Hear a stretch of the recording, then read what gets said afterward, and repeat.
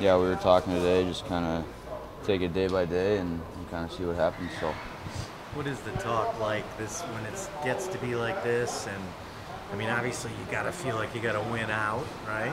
Is there guys in there that know exactly what's needed, and or do you try not to look too deep into it and just play?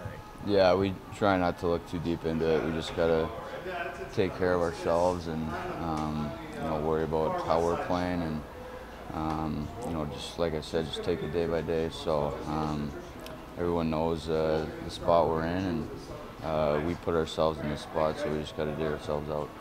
How big are these games for you guys to make one good last impression on the guys that are watching in Chicago before the offseason starts?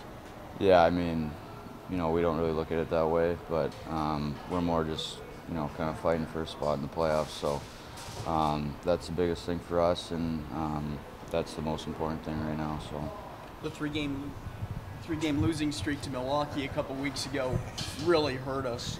You get them twice more before it wraps up here this week.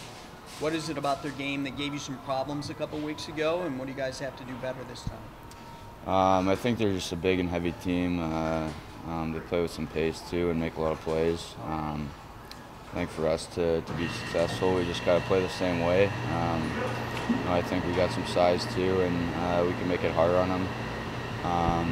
So yeah, we're definitely looking for some revenge, I guess. So yeah, the biggest thing, we just got to take it day by day. So. High pressure, man. What's it like in the locker room? Does it feel different in there? Is it loose? Are you guys? You want to be a little on edge, right? Yeah, I think it's a good mixture.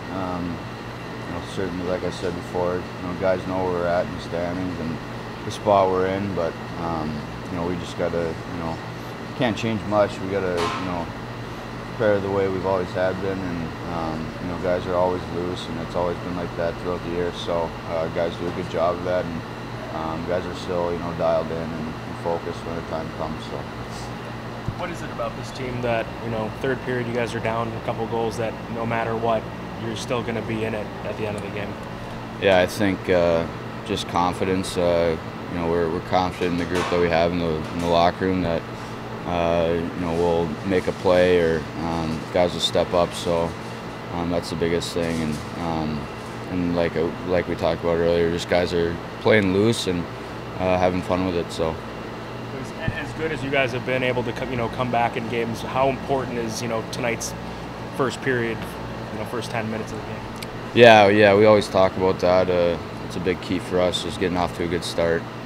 I think the last few games definitely have hurt us in that regard. So I think for us to have success tonight, just getting off to a good start, taking it 5 minutes at a time, shift by shift. So yeah, like I said, that's a big key for us. So These kind of stretches tend to bring teams together a bit, right? A lot of dude bonding going on in there or whatever. yeah, I guess. I mean, that's kind of how we've approached it all year. I mean, we're a pretty tight group in there, a lot of young guys, so we're always hanging out together outside the rink. So I don't think that's a problem for us. So.